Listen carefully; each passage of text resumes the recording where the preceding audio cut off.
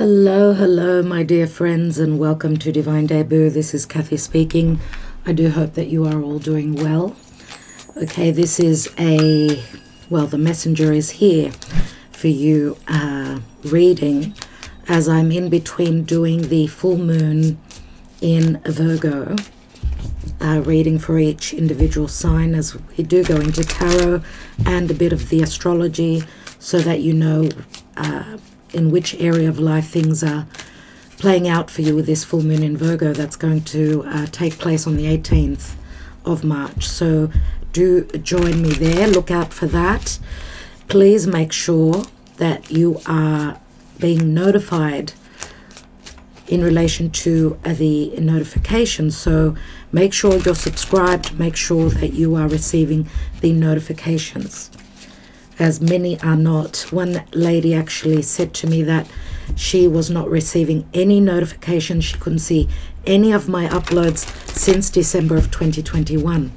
So it's a funny game that is going on. That's so Neptunian, Neptune and Jupiter. There's so much deception and so many lies and lack of clarity and illusions right now, dear friends. We don't really know what's real and what is not. Okay, so it's like we're living in a huge dream.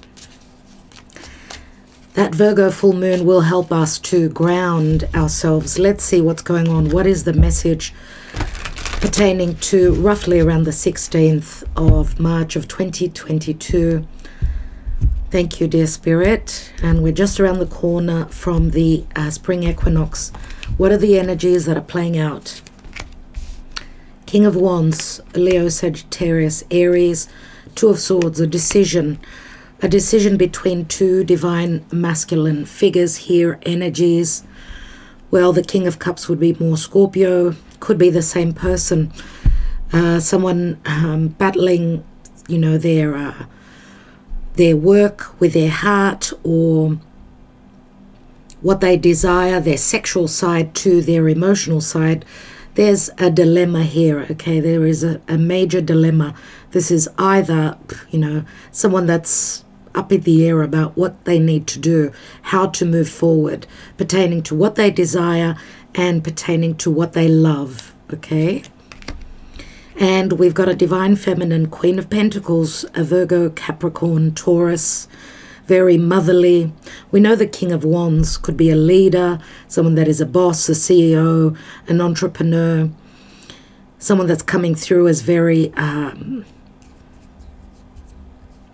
sexual, very much of a leader. We see Leo above his head, so he's thinking of whether to take action towards what he desires, whether he can trust. He's trying to control himself, hold himself back from communicating matters of heart, matters of wants, needs, what is it that they love. Someone choosing between business and matters of heart. And again, this could be two different people. It could be that this Queen of Pentacles has got a choice between two divine masculine. There's conflict here. And someone is holding back. Four of Pentacles. There's a lot at play here. It could be relating to conflict from within or other people being involved. It could be in relation to family, to a project, some type of a project relating to work. The dilemma could be, do I need to take action and communicate from the heart, or do I need to look at my money, my pentacles, because this is sort of what's at stake here. Four of Pentacles, this is someone's security or insecurity, we could say. So there's a lot of conflict and a very big dilemma. Someone's not ready to take that leap of faith. Six of Cups and Temperance. We've got two cards of balance. We see the Five of Wands. This is putting effort moving forward. This is a sense of imbalance and conflict and havoc and indecisiveness here. Six of Cups. This is in relation to an offer. This is in relation to a soulmate connection. There's children in the picture here. This is a kind of nostalgia, looking back at the past. Someone's been waiting, obviously, for divine timing. Temperance is a card of healing that someone needs to go through because there's been a lot of dilemmas and imbalances here. Temperance, again, is someone holding themselves back, waiting for that right time where they'll feel more emotionally balanced, financially balanced. There's a sense of danger or insecurities pertaining to someone's money, their home, people that are around them. Okay. Now we know the Queen of Pentacles, very motherly, and we've got the children here as well. So this Queen of Pentacles is not maybe uncertain about which way to go, and is having maybe also a very difficult time in making a decision. There's a lot going on in her mind pertaining to the past and to the maybe now. This is obviously a reading for now, but stemming from the past. It's got a lot to do with passion, desires, and heartfelt creative energies. But also in the mix, in the story, is finances, security, being grounded, seeing something as very practical. And I usually see the Queen of Pentacles, she's the minor arcana of the Empress. So someone that is very nurturing, loving, and providing towards others. That's why there's a lot at stake here. So being conflicted. Now the Temperance card could also speak to someone that's at a distance. It's Sagittarius. It could speak to someone's beliefs. Someone going through a purging process. They're at the fore of great changes. South Node is now in Scorpio. It's moved from Sagittarius to Scorpio. It's a cutting-edge decision that needs to be made. So the thing is here that where this Queen of Pentacles has been, there's been imbalances. We see that with the Five of Wands. But she's also been conflicted about what is more important to her, the ability to provide for those that she loves or move towards what it is that she desires.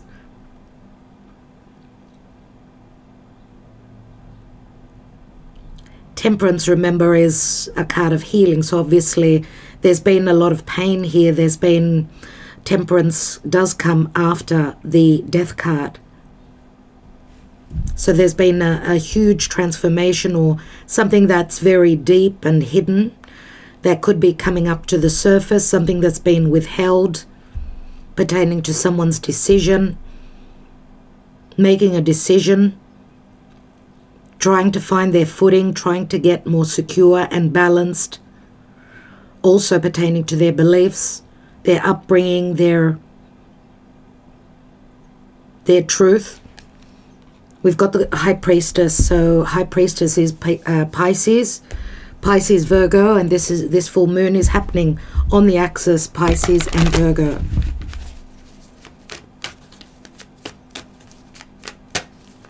What's going on, particularly in love? Move. Someone's halfway there, getting ready to move. Cancer. So this is the Chariot, and the Chariot does speak to taking action, moving forward, overcoming any obstacles, a change of home, residence, country maybe also, turning a difficult, challenging corner. Sevens are conflict, but they're also very spiritual. Moving on. Someone is ready to move on, emotionally, physically. Eight of Cups, right? They haven't found their happiness. And this is a move maybe that they've had a very heavy dilemma about making. There is the Star, so Aquarius energy, the Lovers.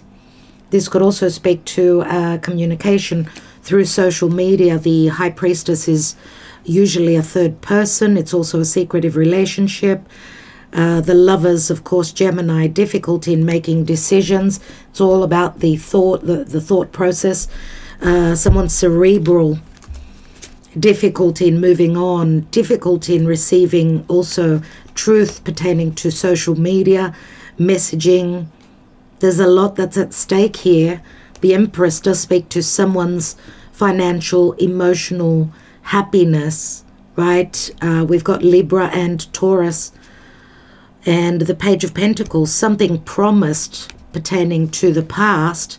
And the page could also be, yes, a messenger, but also childish energies, a youthful, maybe also situation, a decision. Remember, pages are very fresh energies. It is pertaining to something long-term, something that's being studied, looked at. But we know the star is also a wish fulfillment that could be at a physical, timely distance. Right? What's beneath the Page of Pentacles? We've got the Three of Wands, so it does relate to something or someone that's at a physical distance. Three of Wands. We've also got the Empress, which is a 3. The Lovers, number 6. 3 is all about expansion and growth. But remember, I always see the Three of Wands. It is Sagittarian energy, but it's also someone waiting on their ships to come in. But there's a lot of planning, and someone's waiting on the manifestation of some sort of a dream pertaining to a very strong partnership relationship that could be physically distant. The star does speak to hope. Someone's been hoping for that, maybe also a secretive connection, a love affair. Maybe someone was a third person here, hoping and wishing that what they've imagined and dreamed of can become practical, become real.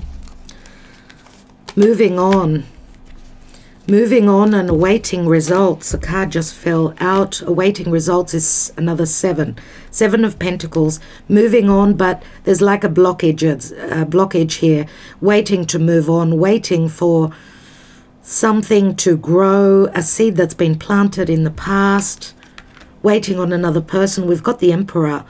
This Empress, I'm going to say, which is also here the Queen of Pentacles, has been waiting on action or a decision from the Emperor to take lead in their lives, a possible ability to provide security. We've got the Four of Pentacles here as well. The Emperor can be any sign, of course. It's Aries. It could be talking about the Aries season after the equinox, right? Also in this deck, I see the Emperor as being, I don't know, having strong Gemini energies, which obviously is there's difficulties in making a decision, fighting between their passion, their desires, their vocation, what they do, their business and their heart. Waiting for this Emperor to detach, to set themselves free. The Emperor's been waiting for a portal to open, to have the ability to detach, waiting for some sort of a decision pertaining to legalities. There could be conflict pertaining to a home, a family connected with children. We've got 3 major arcana here.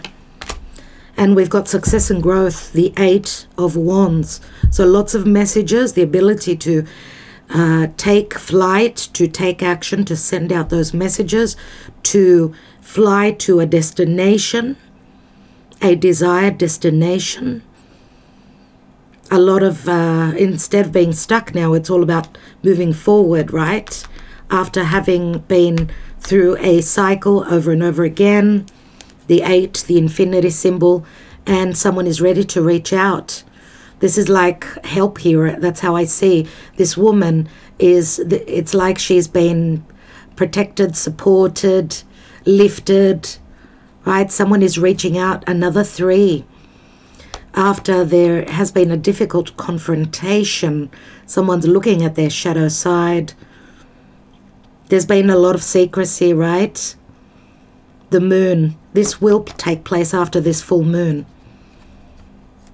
And someone's been going through illegalities, divorce, separation, a lack of equal giving and receiving. Someone's been dealing with karmic matters. It could be that they're paying their dues, or someone's going through divorce and paying out money, child support. There is a 21, the mountain.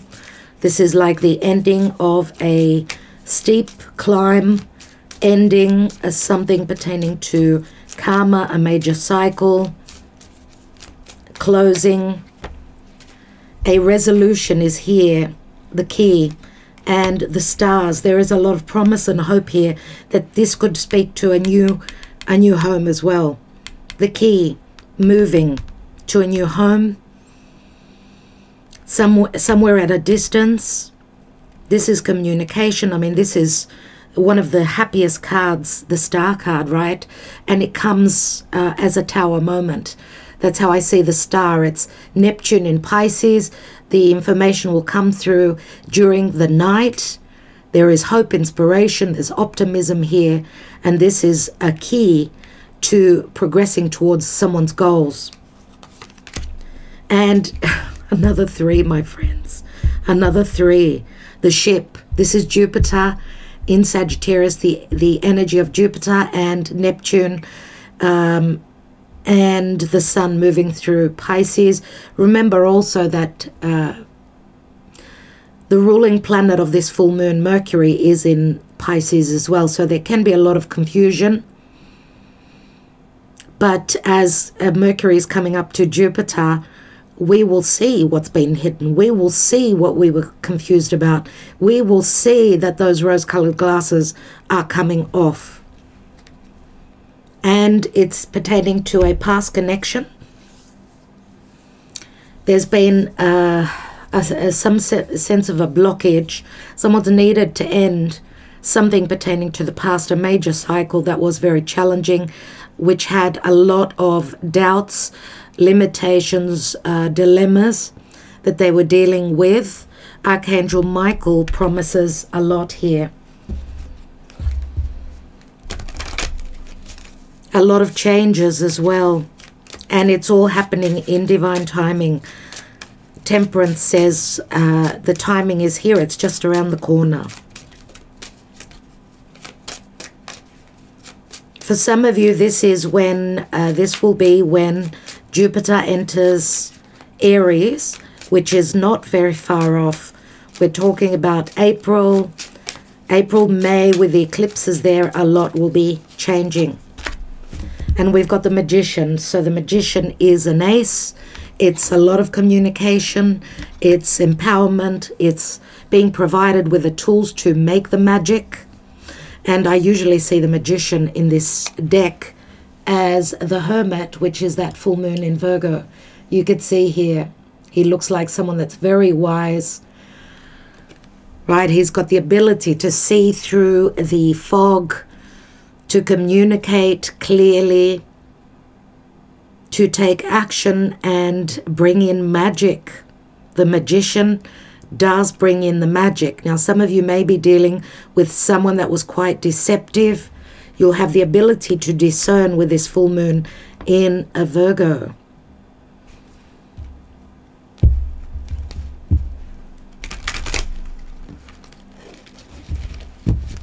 Some of you are going to be also invited maybe to travel, to visit, to move.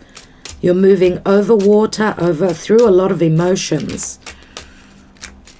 Okay, and the ship speaks to an adventure, to a journey, a new journey that opens. It could be at a distance, and it can also speak to a farewell, saying goodbye to something that was blocking us with that mountain. We have a bad health. We have a message of concern. So we've got a 4 and a 5 here. And we've got the coffin here. So whatever was bad and concerning is going through a death So something is ending. Someone has been dealing also maybe with a physical death here. We've got someone that is in not good health. So a lot of us, many of us could be finding this out. We've got great fortune, this death and the ability to clean out the closet, a death of a cycle, a restricting, emotional, psychological ending of a cycle brings very positive changes with this great fortune. Oh my God, we've got the imprisonment, which, remember, the key, we've got a lock here. Someone felt very imprisoned by their thoughts, maybe by legalities. We've got detach on the 11, and this is an 11 card. Someone is detaching, making a decision, which is them finding the key to this great fortune. So communication could also be the key.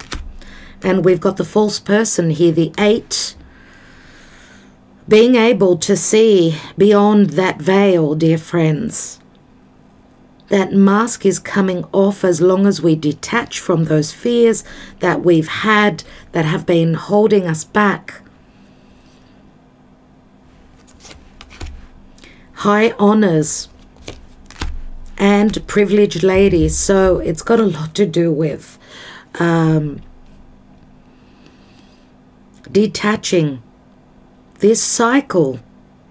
This end of the astrological year, this cycle is ending, and we are clearing out. We're finding the solution, and whatever we are closing up is opening up a new chapter in our lives pertaining to abundance. Whatever we've dreamed of, we've got the ability to manifest, but that clearing out of that Virgo full moon has to take place.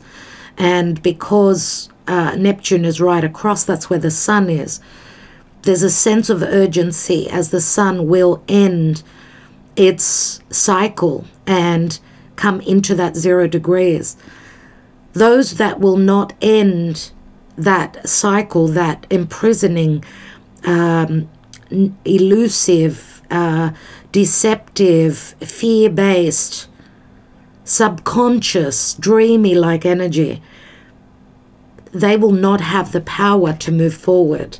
If we do not close that door, if we do not shut on that door on those fears of feeling imprisoned, whatever that is for you, then you will not be able to move into that new chapter of abundance.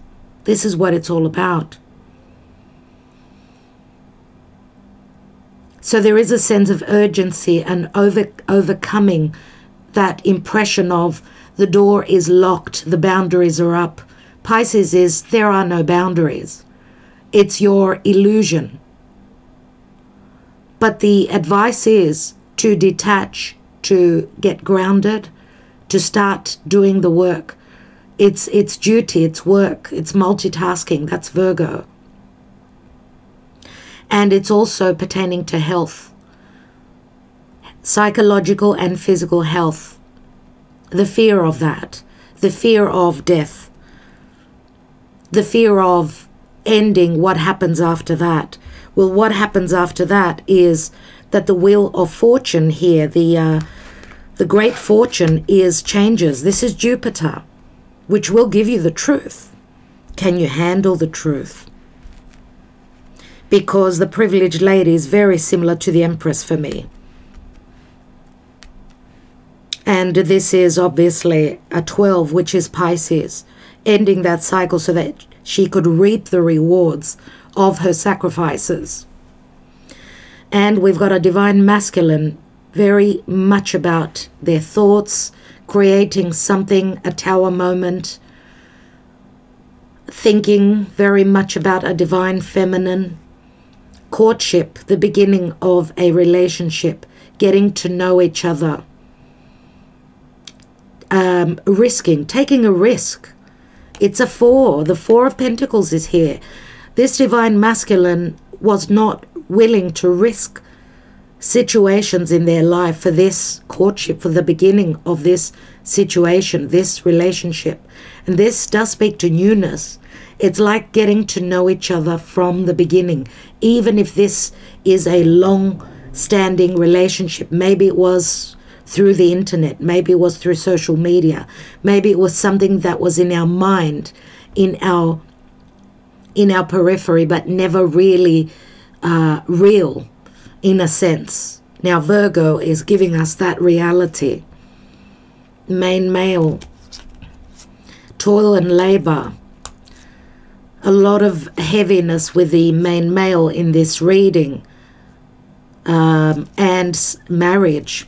So someone being in a marriage where it was very laborious, but we've got the ability here for something new to manifest, my dear friends. Let's take a couple of love messages. Before that, I want to take an energy oracle.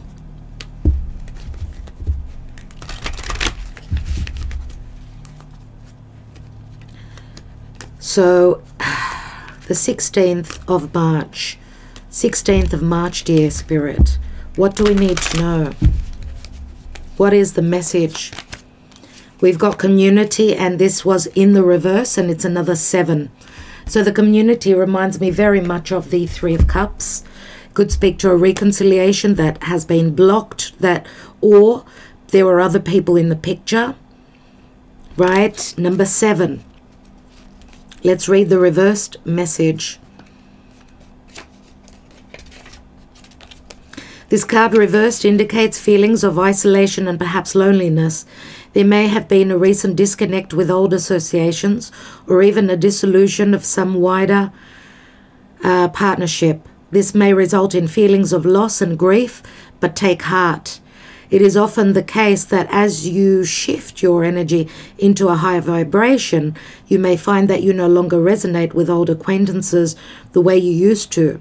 If that is the case, it may be time to move on to more resonant associates. Let yourself network in ways that reflect your higher intentions. Meditation groups, classes, book clubs, and the like are all places you may meet new acquaintances that are in closer harmony to you.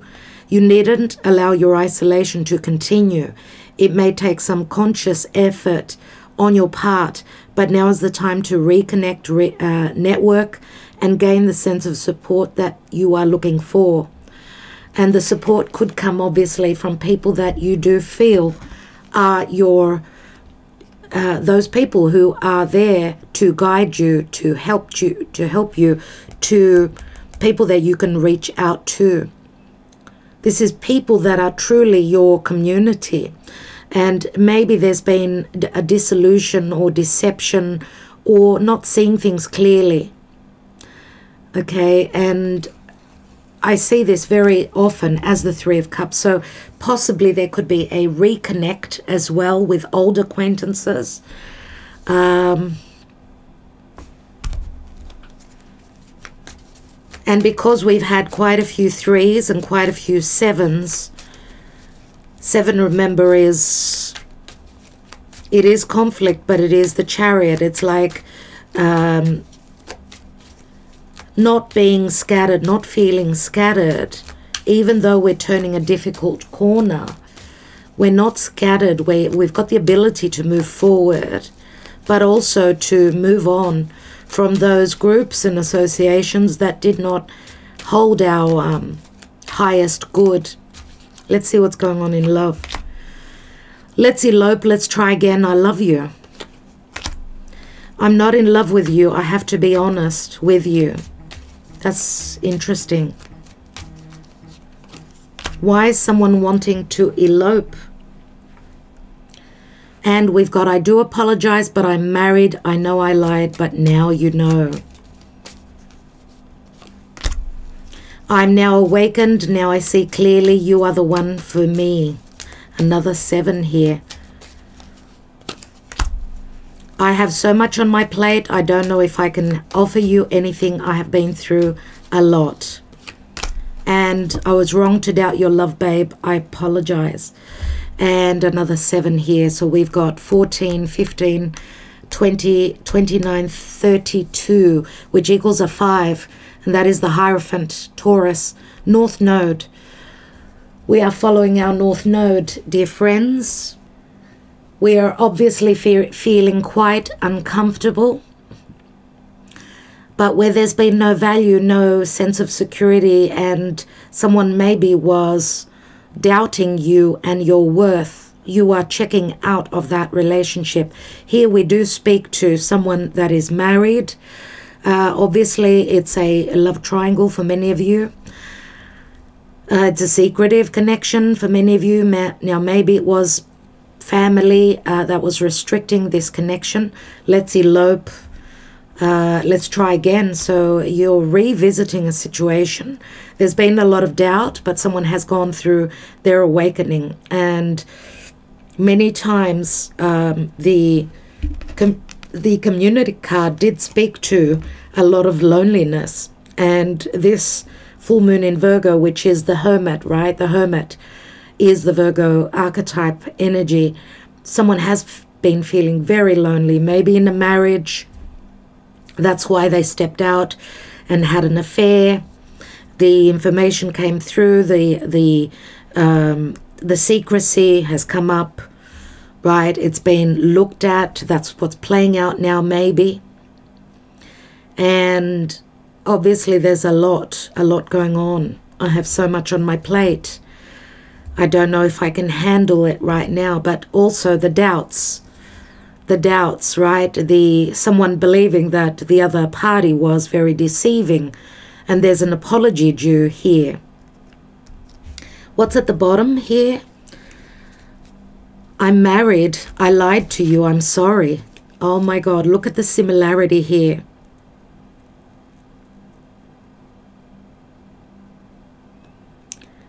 There's a lot of conflict and a lot that is being showcased, and where there has been deception, obviously there's a cutting of the cord, the ending, right? Pisces is also the last sign of the zodiac. This is the house of love affairs. Someone being stuck in a unhealthy, restricting marriage. Also, if not a marriage, then it was some sort of a contract, something that was a heavy cycle in their life that they were blocked, feeling blocked and imprisoned in. But with Jupiter, they're now in Pisces. Jupiter can speak to a segregation, cutting away. That Ace of Swords comes to my mind.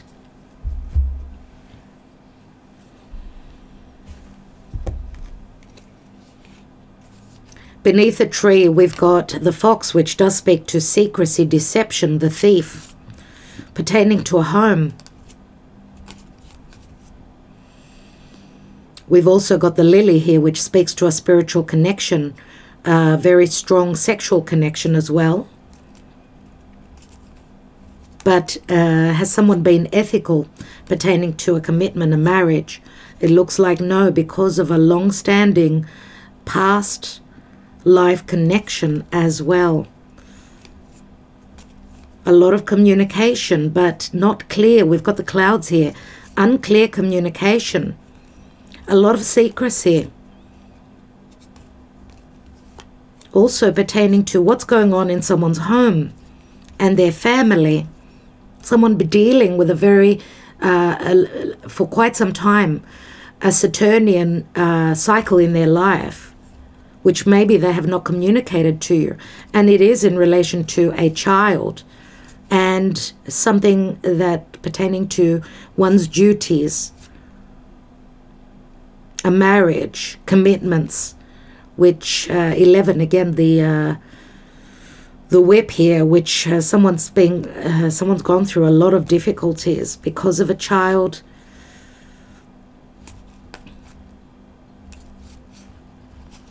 Some sort of a karmic cycle pertaining to a marriage, a contract, someone being split between their heart and their obligations and their financial securities.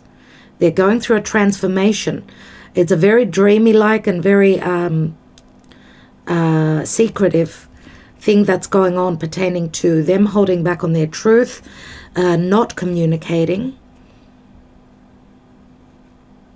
also the fact that they feel a very strong connection to a magical connection, which they feel also is very familiar to them, right? So I'm now awakened. Now I see clearly you are the one for me. Someone's seen that and they're not communicating it, but they're dealing with a lot. And here there's great promise, dear friends. So with that, I think I will leave you. I want to thank you so much for joining me here. This full moon reading pertaining to the tarot and astrology that I'm doing for each individual sign is going to be a long reading, so just be patient with me. Today is Wednesday, so we won't be doing a twin flame soulmate reading because we're not able to. More than likely we'll be doing that Wednesday twin flame soulmate reading with the personalized messages, more than likely next Wednesday, so look out for that. Again, I'm going to say make sure you are subscribed, you are being notified. Okay, there's a lot of shadow banning. My videos are you're not being notified of the uploads. Check that you are being notified. And last but not least, please remember that the energies right now, we've got two lots of energies, very difficult energies with Venus and Mars coming up to Saturn in Aquarius, right? And also the magic obviously comes from Pisces, but that can also speak to a lot of illusion and a lot of deception. It can go either way. So, my dear friends, love and light. Talk to you soon. Love you so. Ta-da.